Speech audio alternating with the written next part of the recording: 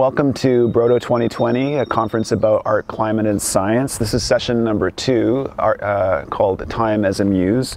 It's part of our programming looking at deep time, which is our theme this year. You're in for a real treat. My name is Ian Edwards. I'm a producer here, and thank you to our worldwide audience for joining us and exploring this art and science collaborations that address climate. We're coming to you from Provincetown, Massachusetts, and Provincetown is commemorating 400 years of the Pilgrims' first landing. And since then, Provincetown has had many iterations, including becoming the longest continuous art colony in America, playing host to luminaries like Rothko and Hopper. Of course, art is one of the main focuses at Broto. We think that art can inform science. We think that art can bring its point of view to science and make it more robust. So in this session, Time as a Muse, we explore time as a factor in climate art, but also thinking about it as a way to inform science. In the panel, we have artists Elena Soterakis, Jonathan Latiano, Daniel Ranalli, who take us through their art and their inspirations for climate and time. Julia Buntaine Hoel is going to moderate. She's the founder of SciArt Initiative. If you see value in this program and this session, please consider a donation. These are offered for free, but we are a program of a nonprofit organization here in Provincetown. And I just want to say a couple of thanks to sponsors, including the Provincetown Cultural Council and Bay State Crooks Company. I'm really excited for this panel because it embodies so much of what Broto is. Big ideas, interdisciplinary efforts, a deeper understanding of what potential is. And so immediately following this pre-recorded session, we will be doing a live Q&A. So register your questions in the Q&A chat box, and let's get on with the session. Time as a Muse.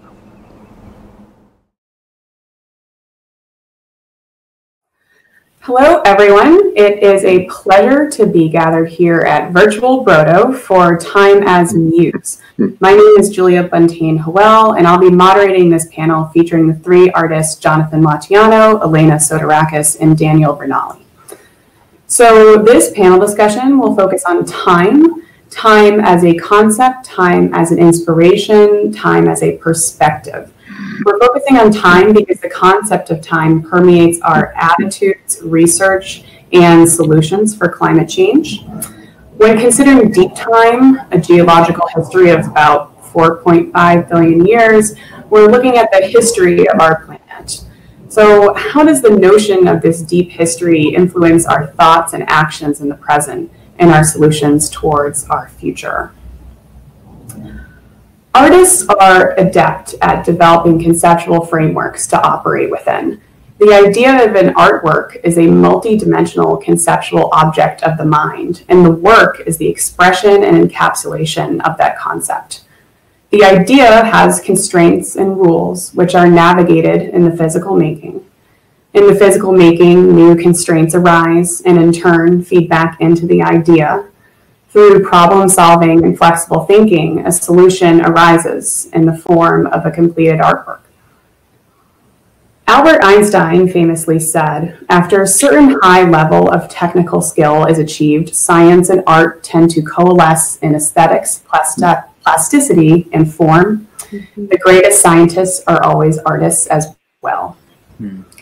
So here at Broto, thinking about time within the context of climate change, what can artists bring to the table? How can their perspective on time expand our visions and plans for the future?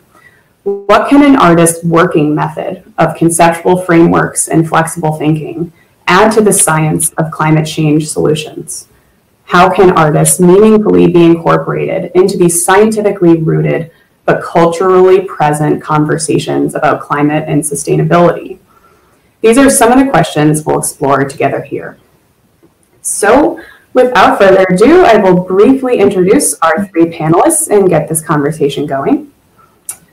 Jonathan Latiano's work weaves between science fact and science fiction, alluding to the more elusive qualities of our environment and our own uncertain future on this planet. He has exhibited in numerous solo and group public art exhibitions in cities including New York, Philadelphia, Baltimore, Washington, D.C., and London, England, and his work has been featured in local, national, and international art publications. Jonathan maintains his studio practice in Boston, Massachusetts, and serves as the director of the Studio Arts program at Merrimack College. Elena Soterakis is a Brooklyn-based artist, curator, and educator. She is the co-founder of BioBat Art Space, a gallery dedicated to the intersection of art and science, located on the ground floor of a biotech incubator in the Brooklyn Army Terminal.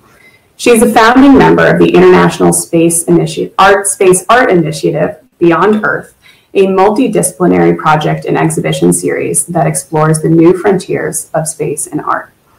Her work explores environmental degradation in the age of the Anthropocene. She has recently participated in exhibits at the Matsudo Science and Art Festival in Tokyo, Japan, Spring Break Art Show in Los Angeles, among others. And lastly, but not least, Daniel Ranalli has been working as a visual artist for over 45 years. Although largely situated within the medium of photography, Ranalli's work can often be characterized as conceptual or environmental. The work is frequently rooted in the balance between control and chance, such as the unforeseen results in the photogram, the found scrawls on a classroom chalkboard, or the path of a snail in wet sand. His work is in the permanent collections of over 30 museums here and abroad, including the Museum of Modern Art, Museum of Fine Arts Boston, San Francisco Museum of Modern Art, and the National Gallery of American Art at the Smithsonian. So we're going to get started now. The first question I would like to pose to this panel, starting with John, is how does time and climate inform your art? For my work, the perception of time, in particular deep time, is probably the greatest driving force behind my artwork. Because of this, my artwork often revolves around scientific fields like geology, evolutionary biology, and paleontology, which I find having to be really excellent vehicles for talking about the perception of time. And also because I happen to live during this period in our species' history, it's impossible not to speak about the current climate crisis, which is, of course, the greatest existential threat that we've yet to face. In this installation here, Points of Contention, I created a crystalline geological formation that appeared to be physically erupting out of the floor of the exhibition space.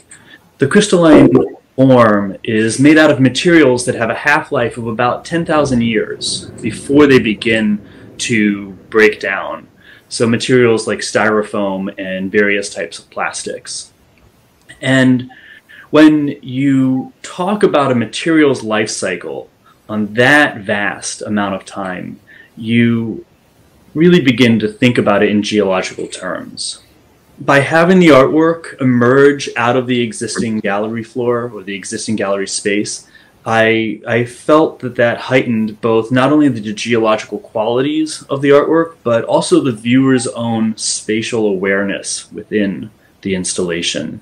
The artwork was coated in a salt solution that slowly evaporated and crystallized throughout the length of the installation. This allowed the piece to not only depict crystallized growth on a geologic scale, but actually grow through crystallization during the exhibition. Throughout my practice, I repeatedly return to specific materials that embody a feeling of geologic time. Here in the installation, existence and properties are inferred. I focus on the material petroleum as a subject matter, and this is a material that I've returned to many times in my practice. I have a kind of guilty obsession with petroleum. I am absolutely fascinated with this stuff through the lens of deep time. I mean, it's literally compressed dinosaurs, right? And yet, this is a material that is strangling our society ecologically, economically, and geopolitically. I created this installation primarily out of petroleum-based materials, mainly color-shifting automotive paint, and about 3,000 pounds of reclaimed asphalt. The work depicts a kind of strange globular cluster of color-shifting boulders floating in a science fiction asphalt landscape of geologic formations. The title, Distance and Properties Are Inferred, was taken from the Wikipedia page for dark matter. And I feel like that phrase, existence and properties are inferred, it's pretty spot on when talking about the future of both our planet and our species. Then, lastly, much of my work embodies a sense of ephemerality. So here in my installation, Flight of the Baji, I created a memorial to the recently extinct Baji river dolphin that lived in the Yangtze River in China. The work depicts a pod of 14 hand-carved Baji river dolphin skeletons created out of personally collected freshwater driftwood. The skeletons emerge out of a pile of driftwood at one end of the gallery. They fly through the space, and then they dissolve into this kind of setting sun on the opposite wall. It's an artwork about trying to better understand and have a dialogue with a creature that was brought to extinction through human actions. I spent months collecting these materials in local rivers and lakes, the closest thing I could get to the Baji's natural environment. And then, meticulously carving each of the individual bones by hand. But, at the end of the day, the piece is really a monument to failure. I will never truly know the Baji. No one ever will. This species is gone forever. After the run of this exhibition, the installation was meticulously disassembled, and it will purposefully never be exhibited again. And that's the thing about time and impermanence. We human beings, we like to think things will last forever, but the fact is that many things, right, such as like polar bears and coral reefs, are about to not exist. We continue on this current trajectory. I've found that the impermanence of these artworks can really affect how the viewer reads them, which I feel personally heightens the impact and resonance of the artworks and the concepts behind them. Yeah, time and climate play a very large role in the creation of my work, and it's something I think about quite a bit, particularly when Paul Kurtzman popularized the term Anthropocene. It really helped me have a deep understanding of geological time and how humankind is altering the surface of the earth and the impact that we're having. And in some ways, I think of time also as a limited resource. I feel like as a civilization, we're in a race against time. I also feel as if we're students cramming the night before an exam for a test, and we're completely unprepared. And I think that sense of climate anxiety and that psychology very much is a part of my work. And I'm thinking very much about the perils of the second half of the 21st century. So if you want to cue up the slides, this is called Not a Drop to Drink. I'm really thinking about drought, extreme climate events, political instability, war. I'm particularly referencing the Syrian civil war, which was caused by drought, and making the connection between extreme climate events and climate refugees. This image is also thinking about the second half of the 21st century, particularly the year 2050, where we're going to have more plastic in the oceans than sea life, and feeling as if we're a civilization drowning in plastic and waste and debris. And this piece is made with oil, mixed media, and collage. And you can see in the lower right-hand corner that I'm actually collaging in plastic bags and waste. And in most of my work, the natural landscape is painted in oil. And then the detritus and debris is created from discarded magazines and waste. Looking back 100 years and going from 2050 back to 1950, going back 100 years. And in this piece, The Lawnmaker, I'm looking a lot of 50s imagery because it's the advent of suburban consumer culture. We have large-scale industrialization. And this time period really laid the groundwork for the major environmental issues that we face today.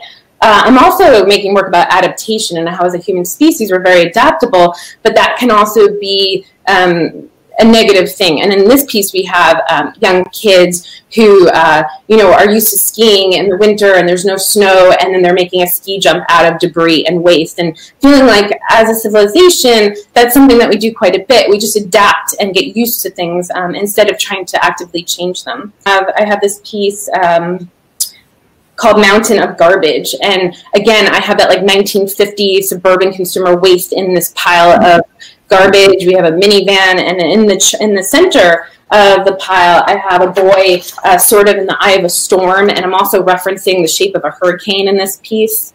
This piece is called Fracking Pit, and it's documenting the pockmarked landscape of our 21st century.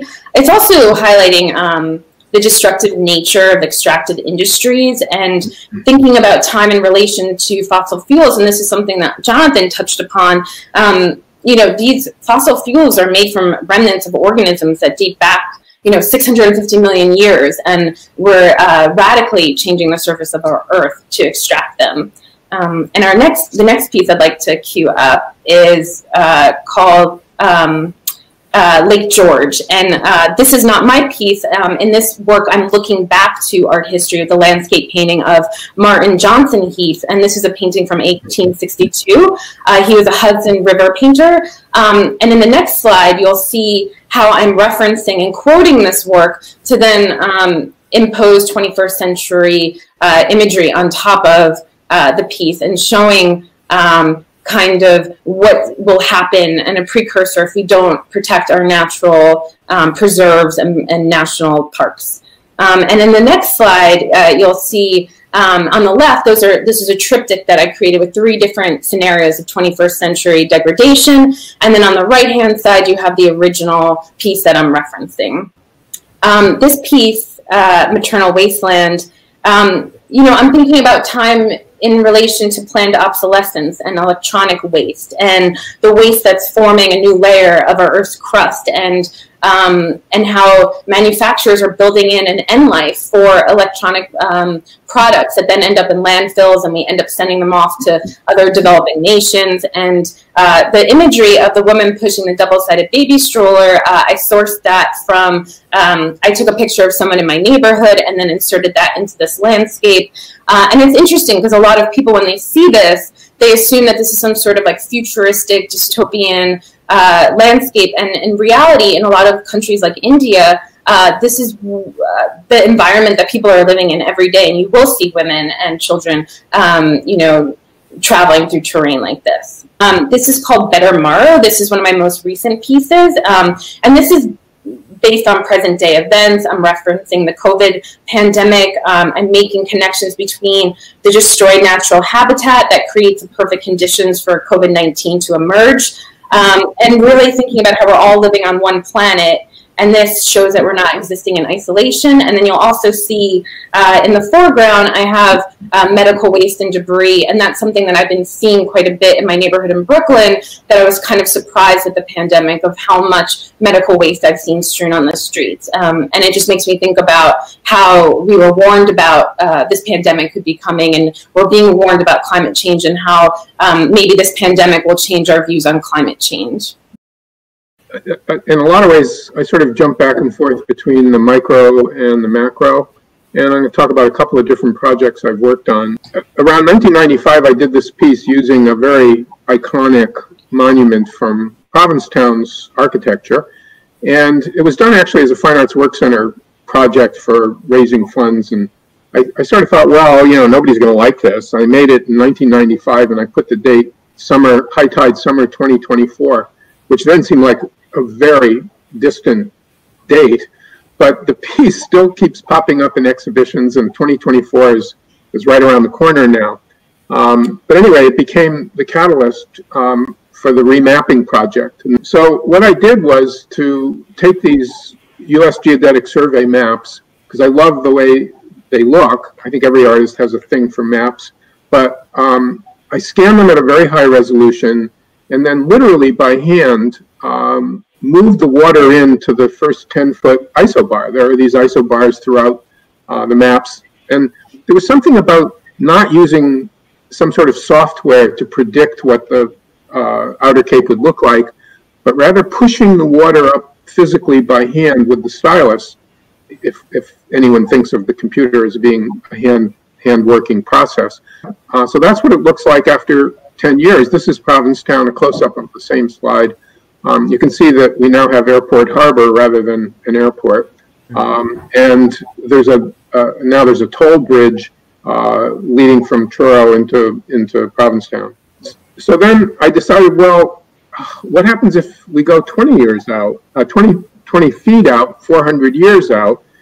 Nobody ever thought 10 foot would happen. But then you have these large singular weather events like Hurricane Sandy, so you can predict, 3 inches every 10 years, but then all of a sudden a storm comes along, a 500-year storm, a 100-year storm, and it wipes out, an enormous amount of land. So this is what the Cape would look like with a 20-foot rise in sea level. This is a close-up of Provincetown, which is now an archipelago rather than a real landmass.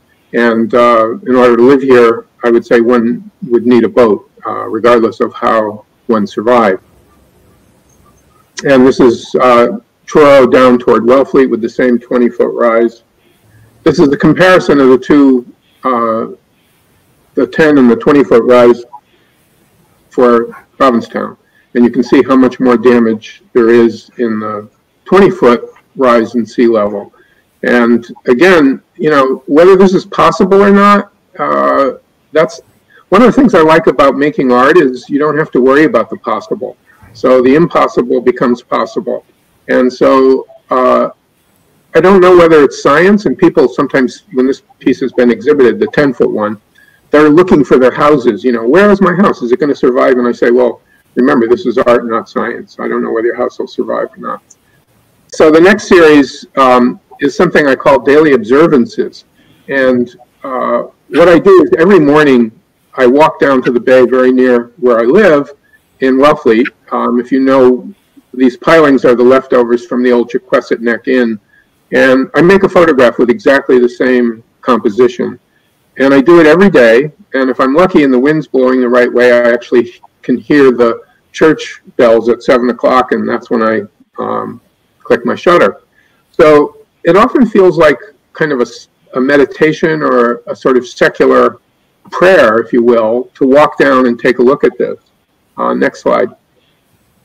I've been doing it really since 2011 on and off, and in some ways there's this very simple composition and it's minimal in certain ways, but there's an enormous amount of detail here. And everybody who's spent time on the shore knows that the light can change every single day. The texture of the water changes. Sometimes it looks like glass. Sometimes it's choppy. The sky goes from blue to white to non-existent. The horizon line disappears. And so I continue to do this every year, trying to do it as many days in a row as I can. And again, for me, it's about paying attention to the small things. And there is just something about experiencing it day after day after day, which is what I mean by sometimes the micro becomes the macro. At times there's a walker along the beach, the second slide on the from the top left, and at other times a clammer's truck will appear, a boat will go out to sea. This is last summer where I did 123 consecutive days. So this is basically from June 1st well into September. I haven't printed this piece or exhibited. Usually they're printed and shown as 28 days, 7 days across for 4 weeks, which seems like a calendar in a way. But I don't put the dates other than at the bottom to say what the total stretch of time is. Now, this is a series I'm working on now called Fire and Ice. And again, it starts, I like to sort of borrow other imagery, whether it's topographic maps. And in this case, I borrowed NASA satellite photographs of extreme weather events at times. The center row, and you'll see this in each example from this series, the center row here is work of my own, but in each case, I use the NASA images to trigger something. At the top are wildfires, and each of the wildfires is named in the piece. I won't go into that now. And at the bottom are a series of named storms, hurricanes. In the middle are the nests of birds printed as negative images. And birds, of course, one of the things I like to reference in this is a sense of geological time, birds being direct descendants of dinosaurs. This piece is also based on a wildfire in China and a glacier in the Antarctic. And even though these images sometimes depict really horrible events that affect people's lives in very negative ways, when we get far, it's about getting far enough back so you don't really see that, and what we see is a certain kind of beauty to the planet. And whether we're there or not, that beauty is there. And in this case, along the bottom are a row of horseshoe crab tails. One of the longest lasting species that still is around. I think they go back hundreds and hundreds of millions of years. They'll probably outlast us. We don't seem to be doing so well. So, you know, I included the horseshoe crab tails in this one. And this one uses, again, a fire and Antarctic ice. The birds, again, referencing what I talked about before with the bird's nest. This is a sort of flipped. For a long time, I photographed birds that had sort of died on the beach, if you will, or died and fell to the beach. and I think that one of the things about feathers and birds is when a bird is on the beach and its life is past, it doesn't always look that bad. There's a sheen to the feathers that remains, and in this case, flipping it around, it almost looks like ice, but it's not. But the negative image does that. Again, a Canadian fire and Hurricane Irma, and Russian ice, and then this time a dying forest. We have a number of sort of saltwater wetlands that are killing trees as they encroach on land with higher levels of sea level that even I've noticed, having been on the Cape for 35 years or whatever it is. I noticed the difference, and I think anyone who's been there for any length of time begins to notice that.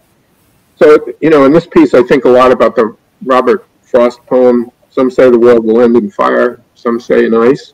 And I sort of have the poem tacked up in my studio and think about it quite a bit. I think that's... Next question, getting a little bit deeper here. From each of your perspectives, if you could say just a couple of things about how you think an artist's perspective, whether it's, you know, an artist in general or speaking from your own perspective as an artist, how can your point of view, or how can the point of view of the arts on time and on climate inform science, inform the way we approach science, do science, what have you? So yeah, if you want to start, John. Okay. Yeah, happy to. So, and you know, I think that's such a great question, Julia. And I mean, so first off, right, you know, I think scientists and science communicators are already pretty good at communicating their ideas. You know, I think of people like Carl Sagan or E.O. Wilson as really good examples of this. So where I think one of the ways that the artist's point of view really becomes relevant here is by finding and illuminating less conventional angles to look at and approach scientific problems. You know, and also, you know, just for the record, this is a two-way street. Artists working alongside and actively collaborating with scientists, I believe, tend to really breed incredibly creative and innovative artistic breakthroughs, both in material and theory. I think a good example of this that I recently experienced personally was a collaborative project that I helped create at Merrimack College, where I teach. And this was an extracurricular project that I developed with my colleague, Dr. Charlotte Burks, in the biology department, where we teamed up student scientists and student artists to create an exhibition of Petri dish-based artworks using different bacteria samples. So, you know, and while, you know, the artworks that the students made, I felt they came out pretty successful.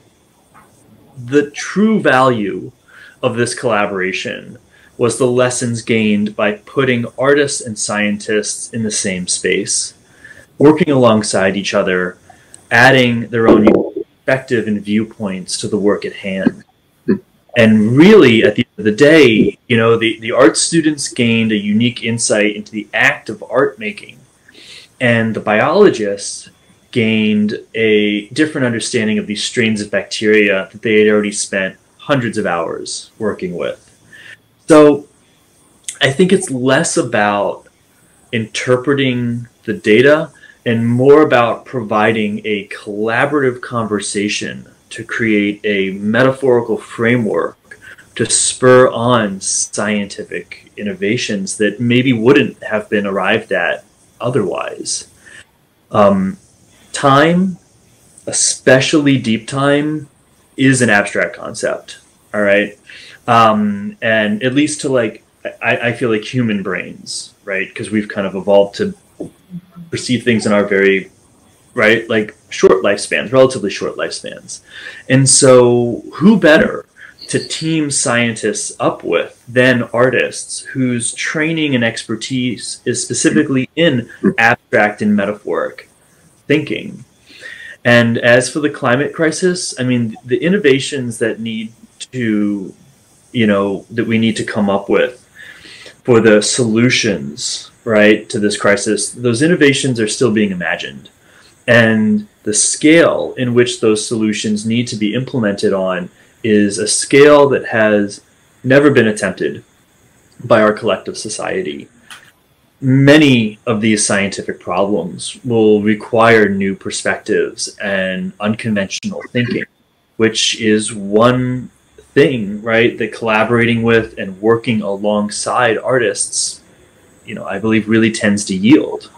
Yeah, of course. And I'm going to second what Jonathan said about how collaboration, I think, is key. And I think breaking outside of your traditional roles as artists and scientists is really key, and interdisciplinary work. And I think that's one of the reasons why I founded Biobat Art Space, was to create a place where there's dialogue between artists and scientists. And there are many scientists who are artists and artists who pursue scientific pursuits. And I think that you, as an artist, it's really important to understand that you can have a tremendous impact. And one artist in particular, who is a huge inspiration of mine, who I'd like to reference today, if you could cue up the slide, I think who's an important part of this discussion, is Agnes Dennis. I don't know if you guys were able to see her retrospective at the Shed that happened this past winter, but she has this project called Tree Mountain, where it's 1,000 living trees and 1,000 people over 400 years, and she created this living time capsule. So she,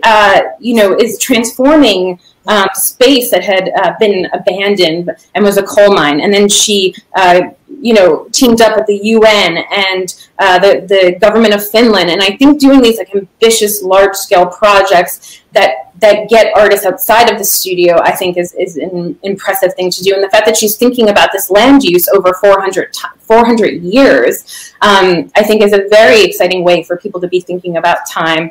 This is a quote that I think really sums up her practice and is very significant. She says, "We live in an age of complexity when knowledge and ideas are presented faster than can be assimilated," kind of talking about how technology is moving faster than our wisdom, and while disciplines are becoming progressively alienated from each other through specialization, the hard-won knowledge accumulates undigested, blocking meaningful communication. Clearly defined direction for humanity is lacking. The turn of the century and the next millennia will usher in a troubled environment and troubled psyche, making art today synonymous with assuming responsibility for our fellow human beings.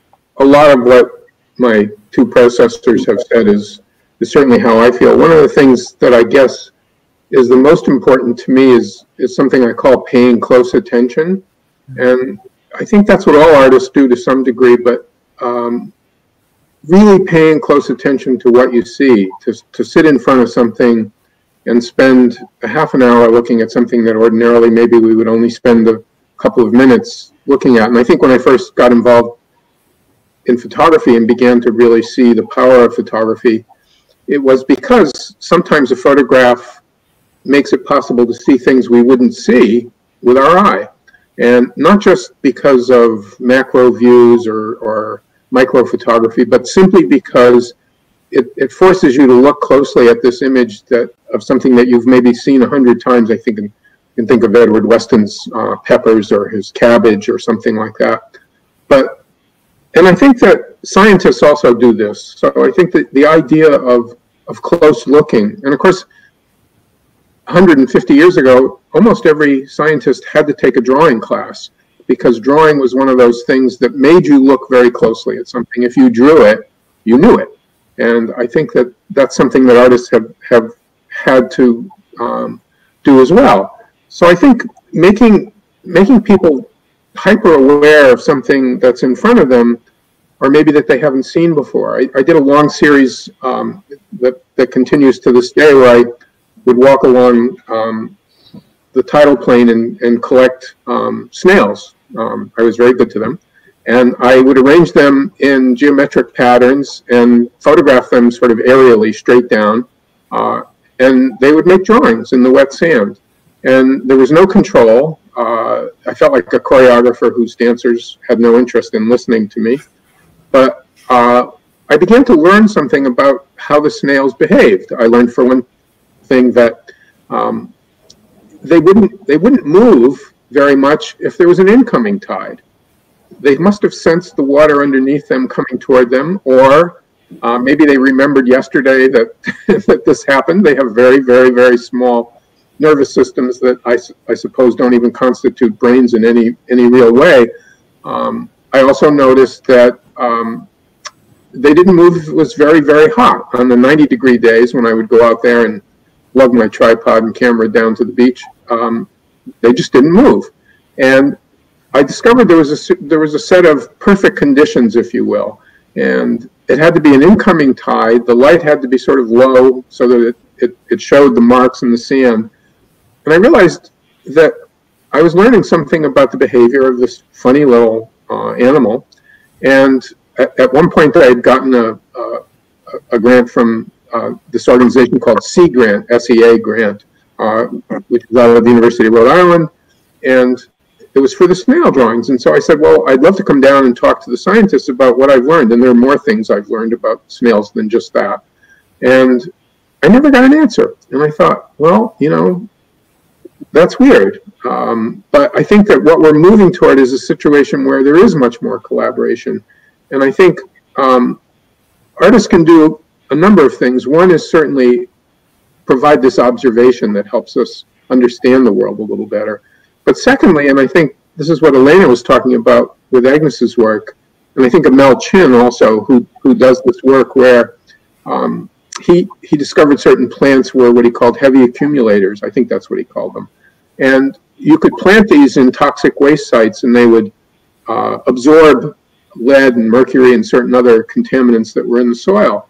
And I think that's a kind of interventionist role that artists have begun to play as well. And Mel's work goes back at least 20 years.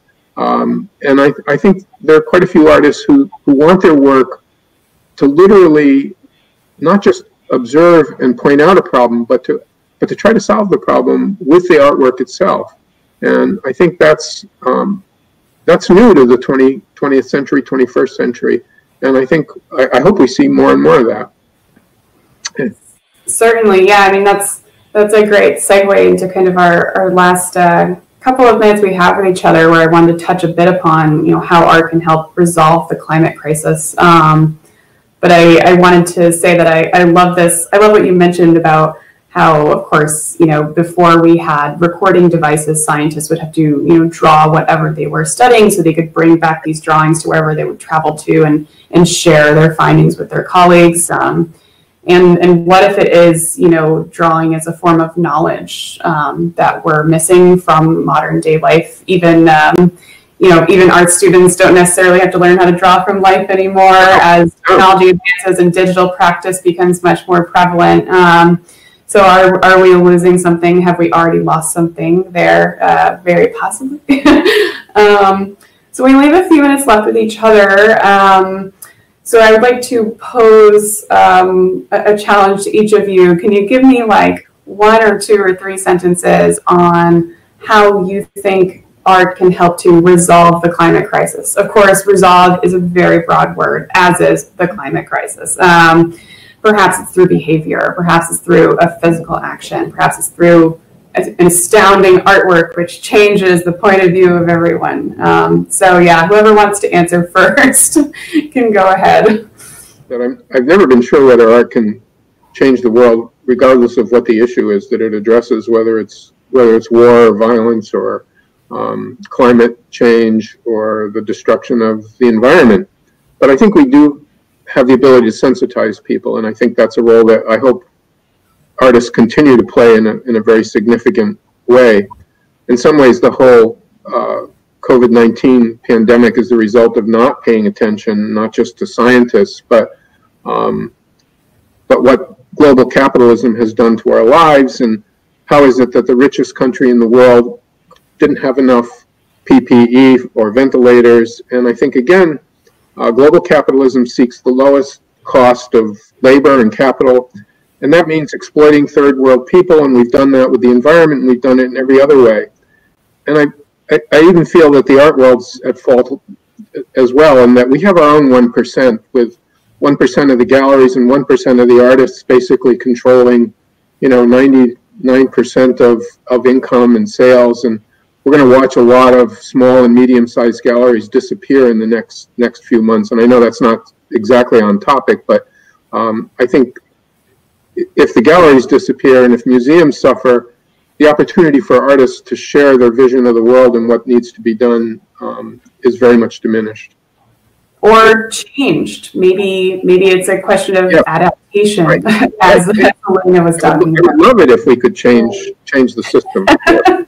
Yeah, and as someone who's running an art space at this time, I was kind of thinking about the predicament that we're all in as an artist who's painting with a limited palette, how, sometimes restrictions can be a good thing, and to work within those restrictions and invent new things and invent new platforms to share our work. And I think especially in the time of COVID, the most important thing that artists can do is ask questions and have a dialogue and create a global dialogue. And I think that a better future is not just going to be handed to us. We have to envision it. And I think that that's something that artists do very well. We're really great at being visionaries. And just one last thing that I think is one way that the arts might help the scientific community is that artists are always outliers and operate outside of establishments, or are kind of anti-establishment to begin with. And I think that with fighting climate change, we're going to need very big, radical new ideas. And those ideas may not be embraced by scientific institutions and establishment. And I think if there's any scientists out there that are doing radical new work that isn't being embraced, I think that the artist community might be a great way to disseminate that information, to collaborate, to express that knowledge in other ways. And that if you're, as an artist or scientist, hitting walls and your work isn't getting out there, that by teaming up together and that cross-pollination can be really powerful. I mean, to go off of what Elena was just saying too, it's to solve this climate crisis, I think it's going to take massive social engineering projects, right, that will require an incredible amount of resources, right, to do. And so how do the citizens of those countries that are implementing, right, these changes on a social level, on a material level, right, on a technological level, how does that get accepted, right, and woven into society? And on one hand, I think that's where design also comes in, right? If these things are beautifully designed and they enhance the aesthetic of a city, I think that is one way where we can just right away actively, right, begin to really participate in that. And then to go off of what Daniel was saying, I mean, I think it's empathy, right? It's empathy may be the thing that's lacking most in the world right now. And in the case of climate change, I mean, it's empathy towards the generations that come out of us, and it's empathy and the children being born right now, right? And that ability to look beyond what is immediately in front of us, and and heighten that sense of empathy. Well, that is as good a note to end on as any. I want to thank you guys so much for being on this panel, sharing your amazing artwork and thoughts. And I think some really good ideas started to bubble up here. The issue with these panels is we only have so much time, right? I wish we could continue the conversation, but that's what Broto is for. So I hope that for everyone who tuned in, that you're able to tune into the other sessions as well. Also, be sure to check out Broto's website. There is a time-sensitive virtual exhibition of artworks which explore these themes in more detail and depth. So yeah, thanks again, Elena and Jonathan and Daniel for being here, and thank you all out there for tuning in. Thank you. It was a pleasure. Yep. Thank you. Thank you. Yeah.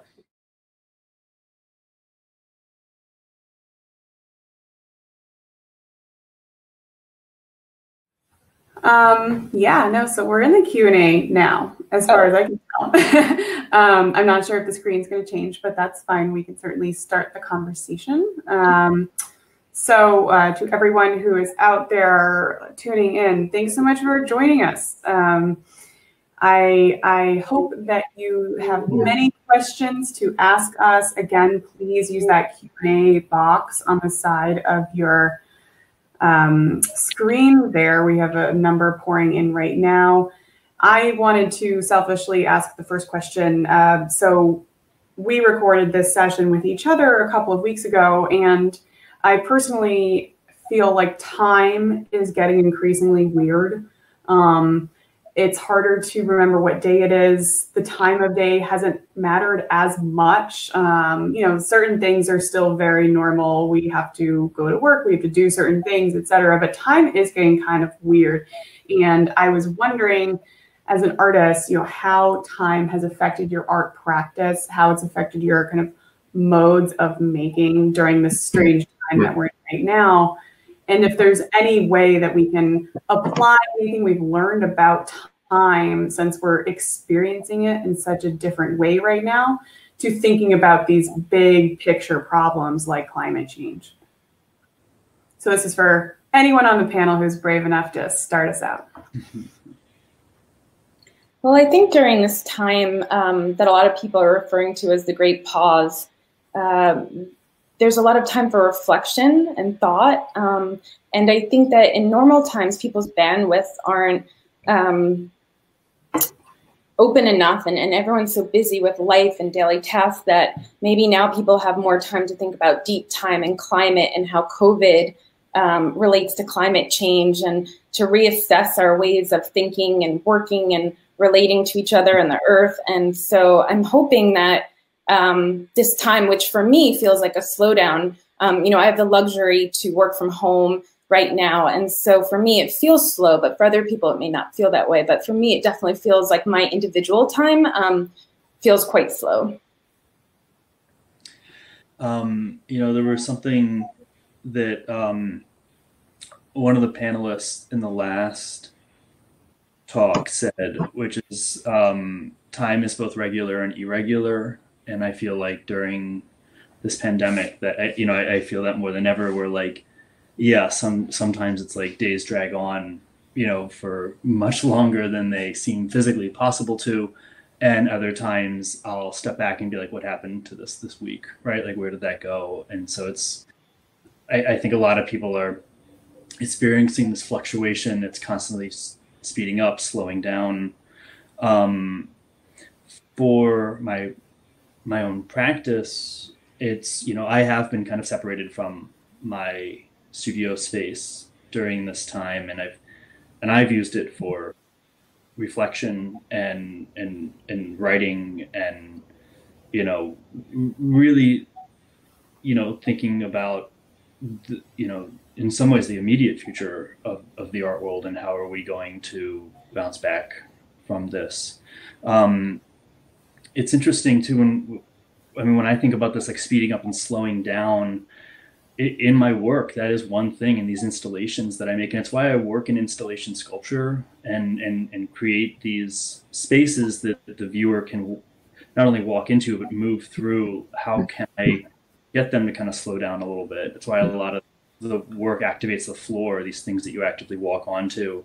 And then at other times, like, can they move more quickly through the space? And can I do that without telling them to do it directly in the work? So that fluctuation is something I'm constantly thinking about.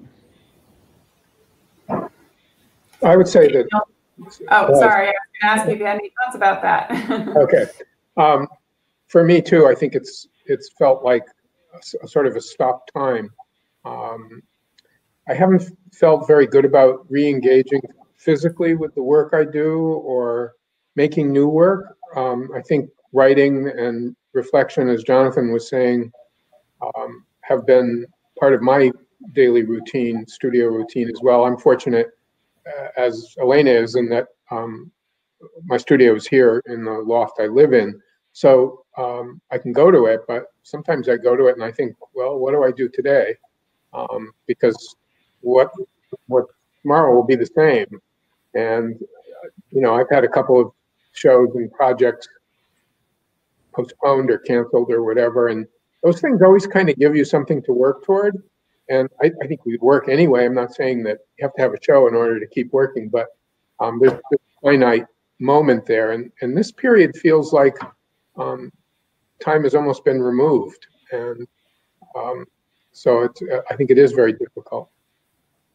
Yeah, and Daniel, to go off of that, I mean, a lot of my work is very reactionary to the space and exhibition driven. I can think about these large works only so much until it's time to find a space for them and start building them.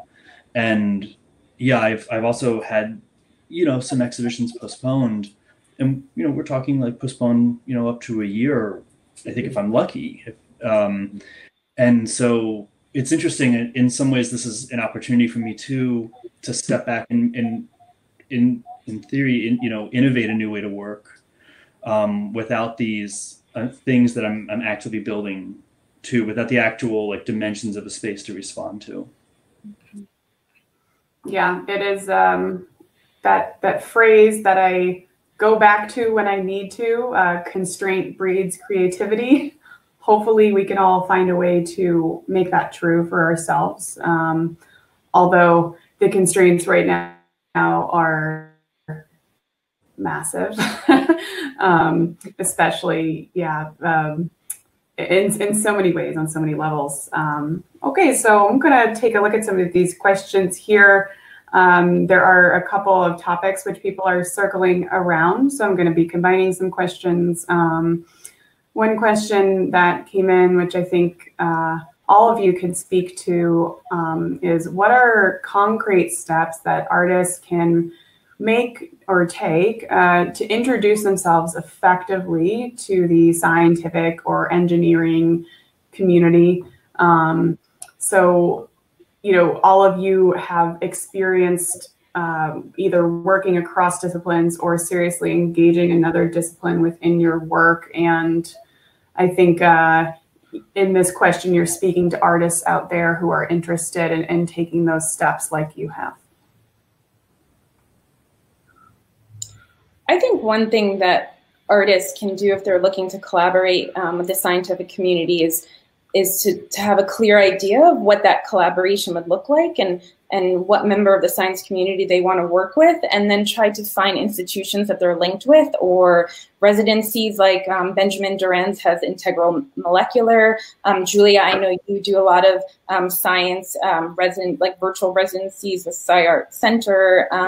And I think going to places like Leonardo and those communities, I think going to live events or Zoom events where there's that collaboration is the emphasis of the meetings can be really helpful.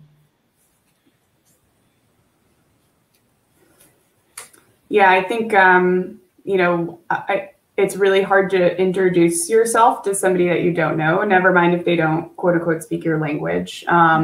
So if you go to introduce yourself to a scientist or someone that's outside of your own discipline, even if, you know, you're a digital artist and you're going to try to talk to, you know, a fiber artist, don't assume any level of knowledge.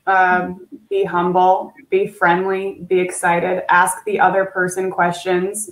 Don't assume they're going to be interested in what you're interested in, but help them find that connection that you have found, which is the reason that you decided to talk to them in the first place. Collaborations take a lot of trust, and therefore they take a lot of time. So it's like building any relationship that's based on trust and time. And yeah, like Elena said, there are a lot of resources. So if you're curious about those, please be in touch with us. And we can probably point you in the right direction or introduce you to somebody who's in your local area. Okay. A question for you, Jonathan, about your work. It's kind of a two-part question, but so the first part is the materials that you use. How do you think about the materials that you use, styrofoam, petroleum, et cetera, as it relates to your subject matter? And then in terms of your scale, let me just scroll down to this one that I'm looking for.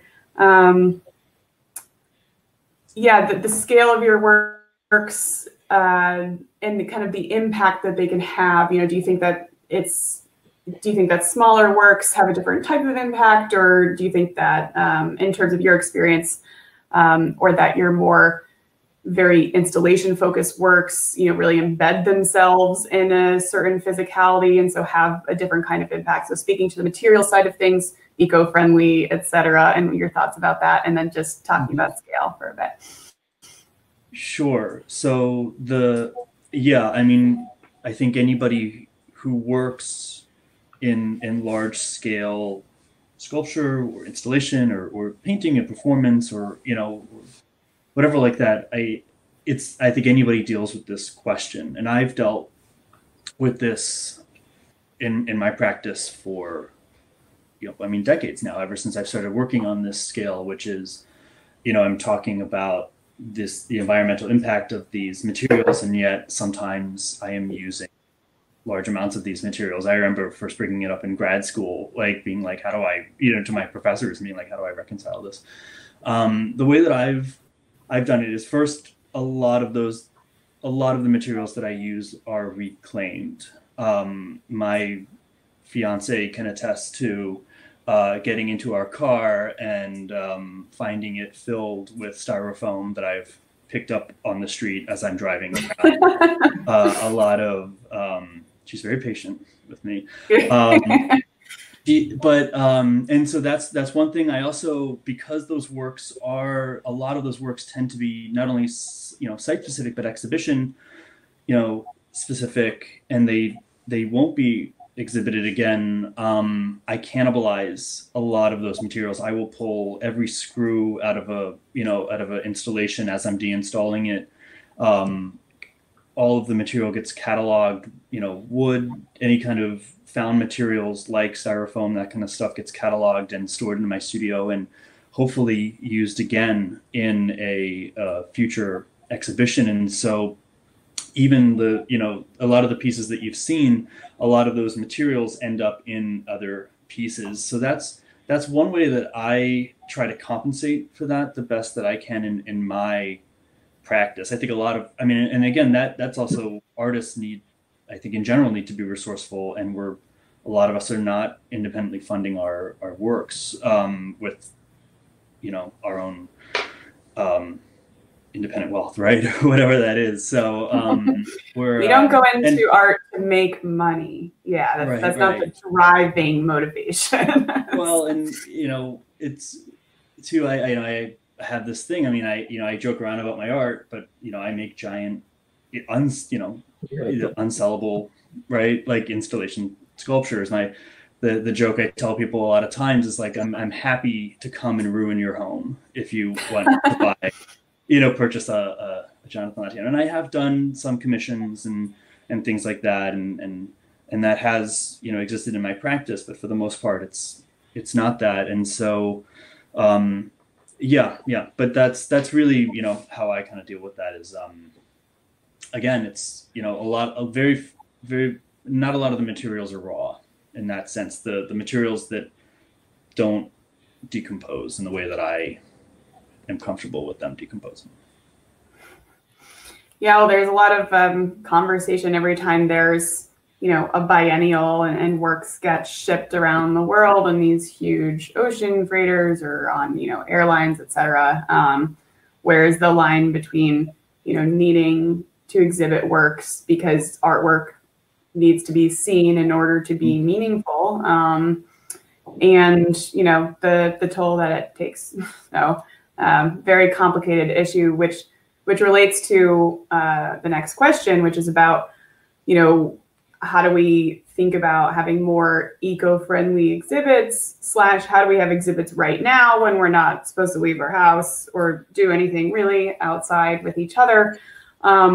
Can virtual exhibitions be meaningful and impactful in the way that physical ones are? We know they can be meaningful and impactful. That's not the question, but is it possible to have the same level of impact as a physical exhibit? I know, Elena, you've had some experience and you're thinking about this, and I don't, right now there's a virtual exhibit on Broto's website. So just thinking about how do we deal with that right now, or how to develop it as something that's, a very legitimate alternative, especially from your perspective. John, you make installation works. A picture of your work is not the experience of the work. So how would we deal with that?